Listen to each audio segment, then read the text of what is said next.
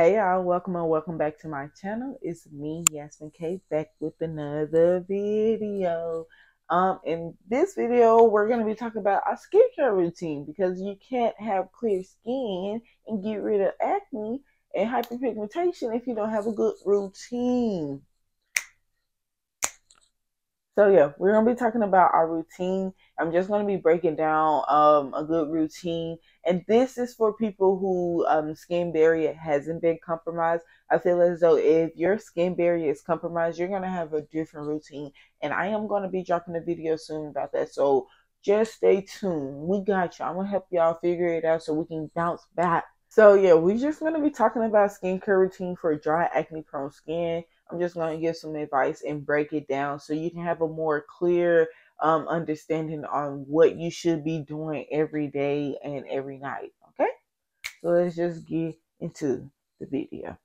So, of course, the first step is cleanser. Everyone knows you have to cleanse your face. And cleanser, like, if you've been watching some of my videos, you know that a double cleanse, and you can have a double cleanse, which is going to be like an oil cleanser, and then you also can have a regular face wash.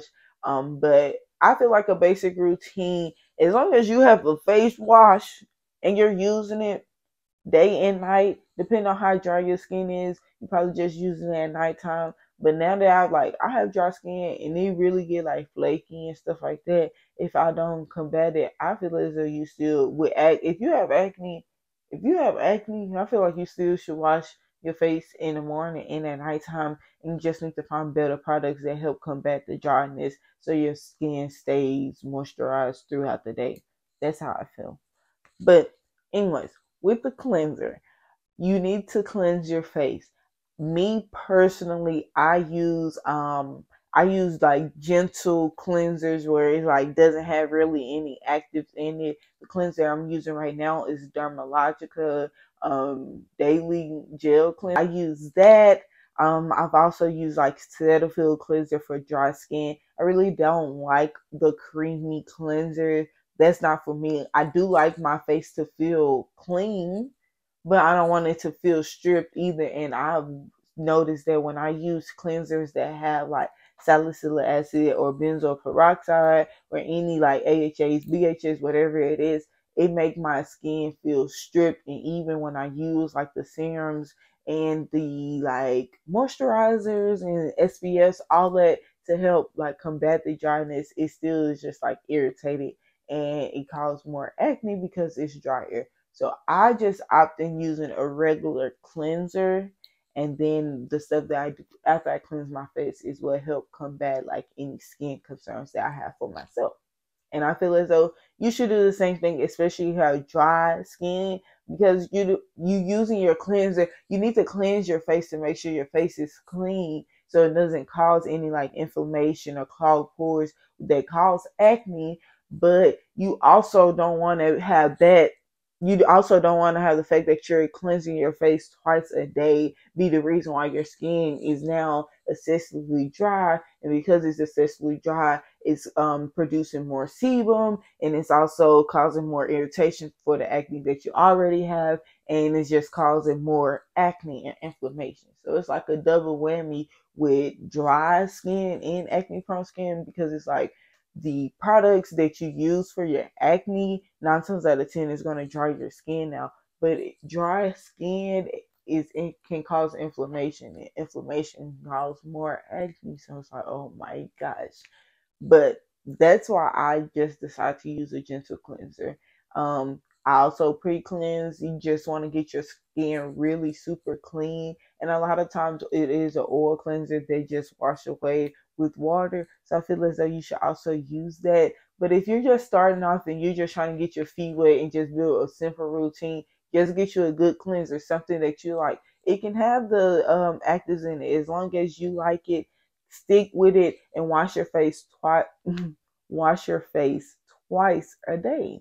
Twice a day. That's it. All right. And then the next step is toner. Right now, I don't use a toner. I'm gonna be honest with y'all. I don't use a toner. A lot of toners, like with dry, I have dry skin, y'all, and this is something that I've just noticed with my acne. I have used many toners, and it's only one toner that I've used, and it was a sample, and I'm going to pick her up. So, yeah. So with toners, your toner is just going to help. After you wash your face, your toner is just going to help rebalance your pH and get it ready for like any serums and moisturizers. It's going to help you absorb those products. You know what I'm saying? So a toner is good for your skin, but you have to find one that you like. And if you're using one and you know that it's not really good for your skin, I suggest to stop using it until you find one that you like. That's what I do with all products. If you don't like it and you feel as though it's not good for your skin, don't keep on using it until you find something that you like. Just don't use it. The basics that you need for your skin is a face wash, a moisturizer, and an SPF. So as long as you find those three that you like and that you know it doesn't irritate your skin or it's not causing any negative adverse effects on your skin, if it don't work for your skin, drop it until you find something that works. So you don't be causing any extra stress and strain on your face. Come on now.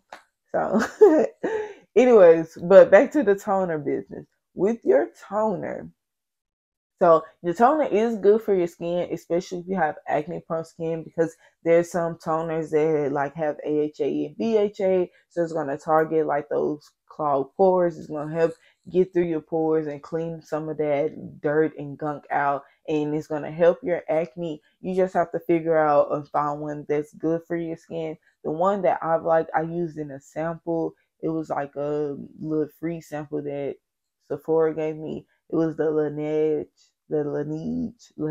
I don't know which one it is. I think it's Laneige. The Laneige hydrating toner. That one is good. That one's a good moisturizing toner. I've used like Snail Rescue. I think it's called Snail Rescue. I don't know. Peach Slices.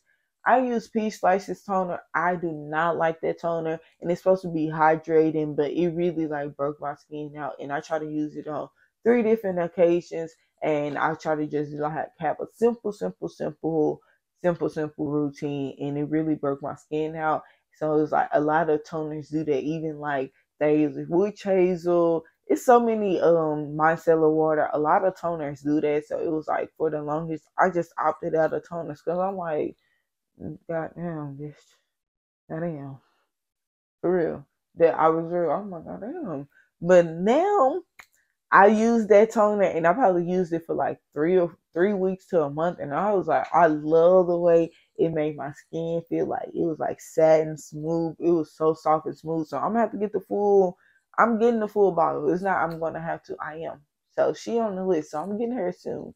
She's coming home with Big Mama. Yes, yes. But yes, I love a toner. I feel like though with my skin and the products that I use, I need to have as many moisturizing products as possible, but I also need to make sure they're not going to clog my pores, and that's really hard to find. So it's like you're gonna have to do your research. You're gonna have to do trial and error. Unfortunately, I just feel as though hopefully the advice and the information that I'm giving you help you minimize how many trials you have to do, because I went through a lot of them, y'all. When I say I tried so many products, wasted so much money, fucked up my skin barrier so many times, thinking I knew what I was doing. I kind of feel like I know what I'm doing now a good bit, but I still am cautious because of how many times I just like had good progress and I fucked it up. You know what I'm saying? So yeah, love a toner. Toners can really help your skin for the better. It can help with acne. It can help reduce the acne. It can help reduce inflammation. It can help hydrate your skin. It can help cleanse it a little bit more if you don't use a double cleanser and like clear out your pores. It can also help reduce discoloration. It just depends on what your skin concern is and what your skin can tolerate, and you can find you a good toner for your skin concerns. So I think you should just do your research and figure out what you want to use. If you want to know like more information about how different actives works, I do have a video on how those actives work and how it can help treat your acne depending on the acne that you have. So you can just click on my page and find those videos on my home screen. The next step is your serums. So your serums is the step where you're going to target all of the concerns that you have about your skin. This is where I use my actives. So my serums, like my Dr. Dennis Gross pill, exfoliating pills, hyaluronic acid, if you're using like any vitamin C or niacinamide, any serums you're going to use, it's time for them to shine. So from the information that I gathered, they say that you're supposed to put on your thinnest serum to your thickest serum if you're applying more than one serum in your routine. So you're going to put on your thinnest one because it's going to absorb quicker, and usually the thicker one is the ones that take a little bit long to absorb. So that's how you apply those. So my serums, the serums that I do use hyaluronic acid for hydration, of course. I'm trying to get as much hydration as possible. I do like those Glow Recipe niacinamide drops. Those are great. That's also for hydration, and niacinamide does help with discoloration and hyperpigmentation. So that's great there. I also use my Dr. Dennis Gross pills. I don't know if you would consider that a serum, but I use those. That helps target any acne and exfoliation and renewing of the cells. So those are great. Those are the only serums that I'm using right now, but there are a wide range of serums that you can use depending on your skin. Again, you just want to make sure that when it comes to actives, you're not using actives that don't work well with each other. So you need to Google that, y'all. That's stuff that you need to Google. So if you're using vitamin C, I never used vitamin C. I never got into that. I just found actives and other stuff to help with discoloration. But if you're using like vitamin C and salicylic acid, you need to see if those go together. Or vitamin C and benzoyl peroxide, you need to see. I try to stay away from so many actives like that because there's a lot to remember. And if you do mix those, or if you don't wait a certain amount of time before using the two, it will fuck up your skin barrier. I'm talking about help. No, it will fuck up your skin barrier. And with your skin barrier compromised, it's going to cause more acne and more inflammation. So you don't want to do that. So I try, like, when it comes to actives, creep on in there. Start with a hyaluronic acid. You know what I'm saying? That's real gentle. That's for moisturizing. Start with a hyaluronic acid. So yeah, guys, with the actives, you just want to make sure that you're being cautious about it, because we want to keep our skin as healthy as possible, especially the skin barrier, because this was going to help protect our skin and not cause any more inflammation. All right? Okay, y'all. So next up is your moisturizer, y'all. And this is really like a staple and a foundation in your routine. You really, really need a good moisturizer because you want to keep your skin moisturized so it doesn't cause your skin. Lost my audio, but we back, y'all. So your moisturizer is just going to protect your skin and your skin barrier. It's also going to make sure that your skin does not produce any excess sebum, because we know sebum is what's going to cause us to break out more. So if you have dry skin, make sure you're moisturizing. Also, you need to make sure that you use your SPF. SPF is very, very important, especially if you have hyperpigmentation and you're using actives. You need that SPF. Your SPF is just going to protect your skin. It's going to make sure those dark spots don't get any darker. So you need to be using that every day. You're supposed to reapply twice a day. I don't do that, but you should. You should definitely reapply it twice a day, and you're going to see those discolorations and hyperpigmentation change in your skin, even like age spots or anything like that. So yeah, that is my skincare routine. I hope you guys enjoyed this video. If you have any advice about what I do to my skin outside of these steps here, just comment down below. Don't forget to like, comment, and subscribe. Share this video with anybody. Everybody stay blessed and stay positive.